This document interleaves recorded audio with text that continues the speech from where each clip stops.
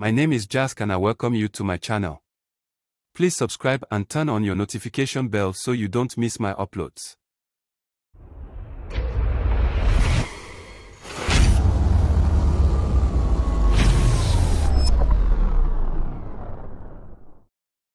Okay guys, I welcome you guys again to a new video. Yes, so today guys, I'm teaching you guys how to design banner using your Coreldraw. So today's tutorial is on Coreldraw, not Pixellab. And please, my name is Jasc if you are new to my channel, and onto my channel here I teach people on how to design professional graphic designing. You can learn graphic designing, editing of photo and editing of video with tech information here on my channel. So all I need you to do is this: if you are new, please subscribe to my channel and turn on your notification sign. Reason for you to subscribe and turn on your notification sign is this: once you turn on your notification sign, YouTube will always notify you whenever I drop a new video. And since you want to learn graphic design, don't you think that watching tutorial videos like this will definitely help you to step up your game as a graphic designer? So please kindly subscribe and turn on your notifications so you don't miss amazing uploads like this. And without wasting much of your time guys, let me quickly take you straight to Coreldraw, and from there we keep it up guys. So now this is the Coreldraw. Once you open your Coreldraw, this is how it will look like. And don't worry, each step I'm going to take here, I will explain it the way you will understand it. And if there is something confusing you don't get in this tutorial, please kindly drop your comments on the comment section below on my YouTube channel. I will definitely answer you. Cool. Then once you get to this place, first thing you need to do is to change the size. And to do that, since we are dealing with banner deals with feet. So here you are seeing inches, you change it to feet. You see that? So you make it feet here. So after selecting feet, my customer says that he wants the banner to be portrait, that's to stand. This is portrait, while this is landscape. So to make it portrait now, the width should be 3 while the height is 4, which is 3 by 4. So the width is 3, you change here 3, then here you make this place 4. Then after that, just look at what will happen here. After you key in the sizes, you click enter on your keyboard, and once you do that, can you see this shape here has changed? Good. Then after that, now next thing to do is to bring an active shape, the same shape here, into here before you start your designing. So to do that, is either you take your mouse here where there is a rectangular shape, you double click, this comes here, so this is active now, do you see that? Or you click here, then you use your hand to draw it. Either of the two is the best way, but me, the most part I always use is just to double click, then automatically it gets here. Then once the stuff is here guys, as you can see, there is a black outline color on it, and I did not need the outline color. So to get rid of it guys, you come over to this place that you are seeing black, then here this width you make it none. You see that? Then after that you click your OK sign. I'm good with this now. Cool. Then after this now, I need to bring in another shape. So to do that, you click on this shape because I'll be using this shape now. Then from here you draw your shape. Then after you draw the shape, you give it a red color. You see that? Then after this now, the same outline color, remove it again, click here, then go to it and make it none. You see there is no more black outline on it. Cool. Then after this, just take it up little bit, just move it up little. Cool. Then duplicate this stuff. You can duplicate holding your Ctrl and D. Ctrl D is for duplicate, but if you want to do it like I did it, you need to right click on your mouse, then you drag it. Do you understand? So that is it for that. Then this, you place this stuff here, increase this stuff. Now look at what I'll be doing. I want to bitmap this stuff inside here. So to do that, you click on this particular shape, the one you want to bitmap inside the shape. You right click on your mouse, then you click on power clip. Sorry, I want to power clip. So you click on power clip. Now you click here. Can you see this shape has gotten inside? Then do the same thing on this small one. You click, right click, power clip, then inside. You see how that it has cut up this part automatically. Now I want to edit this to make this red to get to the end of this place. So to do that, make sure your mouse is where the red shape is. So you right click on your mouse. Now you go over to what? Edit power clip. So once you click edit power clip, can you see you get the shape back? So now from here, just move it by the side to make it cover. Then after this, can you see it has covered here? Perfect. Then after that, now let me just quickly put all these images at the rightful place. So to do that, guys, watch. You click on this money image, you right click, power clip, you bring it inside here. Don't worry where the money is, that really doesn't matter. Then after that, edit your power clip, then click to edit power clip. Perfect. Now bring it this here. Do you see that? So once you bring it there, reduce this money size so you get a clearer picture that I'm actually dealing with money there. Do you understand? And since this stuff is a POS stuff, money must be involved. Do you get? So once this is like this, just increase little, shift it by the side little bit. Then this is cool by me, I think. Then you click and do what? If you want to finish your editing, you must click on that image that you brought in here. So when you right click, then you click finish editing. Do you see how that looks like? This is cool, right? Good. Then after that, now this one, I want to bury this picture here, because me, Jasc, I don't like dealing with plain background design. Once I'm not writing anything on it, I must add a picture to blend it up. So to do that, do the same thing. Click on this picture, you right click on your mouse, then you click on power clip, you bring it in here. Do you see that? Then you click here, you edit your power clip. Now for me to edit this stuff, now I have to reduce it little, then make it fit here, because this is actually the part I want to cover. Then stretch this picture to cover the whole thing. Then after you've stretched this red color, now hold shift and page up to make it come to the front of that image. Then after that, now I need to faint this stuff to blend with the white color. So to do that, you click on this image. Now come to these tools by the side, those tools bar by the side, look for transparency tool. So once you get to this transparency tool, you click on it, something like this pops up here. So here is the value of the transparency. Can you see? You fed it to your taste. I think this is okay. Now if you should close it, can you see? This stuff is here now. Good. Then after this, now this POS must come under here. There is nothing much here. Graphic designing is all about what? Arrangement. Yes, it's all about arrangement. Once you know how to arrange and you have that idea of graphic, of designing, just bringing things together, you are good to go. I know at this point many still never subscribe and they watch this video. I beg, support me by subscribing and turning on your notification sign. Please, it is very, very important. Do that now. As I'm watching you now, do it now. Cool. So let's continue. Then after this, now the name of the guy is what? JC. So to import text, to write text, you click on A. The same icon that is on Pixellab is here on Coreldraw. So once you click on A, you will see a blinking cursor here. Can you see this blinking cursor? So you type in JCPOS on your keyboard. So you use your keyboard to type. Do you see that? Good. Then after this, now guys, just place this stuff at the rightful place you want it to be. Then you increase this text.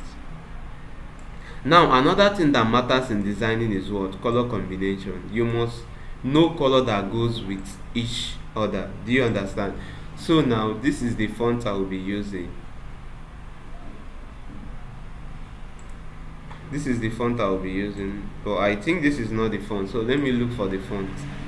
I used, good, this is the font that I used. Don't worry, everything will be linked on my video description, so don't worry about this. So this is this. Now after this, now you give it a yellow color. I'll be dealing with yellow. Then after this, there is a little trick I did here. I just duplicate this stuff, hold your Ctrl and D. I made this POS stuff to be 2. Do you understand? Then the one that will be under, I'll be giving it a white color. Let me locate my white color. I will be giving it a white color, which is this. Then this one that will be on top now, I will leave it to be yellow, because I really want to apply some, some tricks though. So increase this stuff, make it big, because it says they want it big. Then this, do the same thing. But before you do that, just click here and copy the same size of this text here. You copy, then click on this one, you paste it here, so you have the same size. Now this is what I want to do. I want to make it look as if it has a white shadow under it. Do you understand? Whereas it is the same text that I changed the color. Do you see how this looks like now? You like it, right? Cool. Then after this, I will just like group it together and make it be at the center of this shape. This is cool.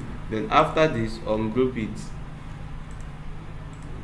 Then now double click again. You click, since I'm using the same color, so all I need to do is just like change it. So you bring in services here. This is POS services. Then you reduce these services because POS should be bigger than the services. Do you understand? So when you reduce, you bring this stuff here. Yeah, so this POS need to be reduced little. Then take it up here so that these services will have enough space to stay. Now these services should be here. Good. Then after this, do the same thing. Duplicate this text again, bring this out. Then this time around I'm using white on both texts, so you give it white. But this one now that will be on top, I need to give it a shadow drop. So to do that, you come over here and select your shadow drop. Can you see drop shadow? So once you click on drop shadow, now something like this will come up. Do you get? So all you need to do is this. Just now, you know how you take one time, you draw your shadow. Are you seeing the shadow? But this is not what I wanted. I will tell you the real truth, but let me see if this will actually work for me. Okay, now this is what I wanted. Can you see? After you've drawn your shadow, now the one that has the shadow will be on top, while the one that does not have the shadow will be under. Now as this stuff is like this, now this one that has the shadow will come on top. Do you get? You bring it to the top. Now do you see how this stuff looks like? Is this somehow twishable now? So just drag it closer, but not too close because I want it good. Do you see how it looks like? This is perfect. You like it, Abby? Good. Then after that, now let's bring in the services that this person is rendering. Now you still come here because you need this shape. You cannot just write it, it won't look professional, so you need to put it inside a customized shape. So to do that, you click on this shape, then you draw your shape. You see that? So it's dealing with draw. You bring in the services that you render: withdraw, transfer, deposit, then pay bills. So it deals with 4. You can pay in, you can withdraw, then you can deposit, and you can pay your bills. Good. Then after that, just give this stuff a red color. Then remove that outline by coming here and you make this none. You see that? Then after that, now bring this stuff here. This is what I'm doing. Just reduce it to this length. Perfect. Now you duplicate this. You bring it down. Just give it little space more. This is good. Then you duplicate 3, 4. Perfect. Then after this, now look at what I'll be doing. You click on this POS here now. Now you click shift page up so that this text will go under, then the POS will be on top of them. Do you get? This will make massive sense being like this, because it will look as if all these things, all this information are coming out from this POS. So that's why I did it. And if you should leave it on top, it's not making sense, and it won't look okay to the eye. Do you get? Then after that, now just fix this stuff in here. You bring this here, you reduce this, drag it here. Now go to your font, use the same font, then give it a yellow color. You increase this, just you make it fit well here. Good. Then the same thing here, click on transfer, bring your transfer. Now I will be selecting the same size, so you click here, you copy the size of this stuff just to make it big. Yes, just for it to look, you know, professional. It will look like, wow, the person that did this stuff actually knows what he is doing. Then this, go to your font, give it this, then place it here. This is transfer. Then you give it a yellow color again. You see that? Then this transfer, the size here is 178.127. So here should be 178.127. Good. Then after that, make it be on a straight line with this. Good. Then after that, you bring in your deposit. The same thing you do on deposit. Give it color. Then this, you place it here. You give it color. Then you change the size to what? 178.127. See that? Then you place this, make it be at the center too. Then this, you click on pay views, do the same thing, bring in this pay views, change the font, then add your color. Good. Now resize it to be on the same size with the rest, which is what? 178.127. Then after that, this is what you will have, guys. Then after everything, now can you see I am done with this design? So this is actually how I come about doing this graphic designing for this person.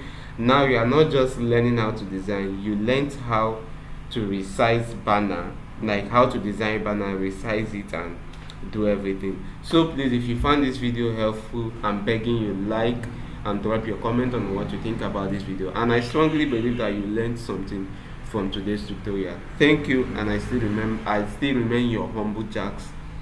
Thanks, and catch you guys on my next video. Bye.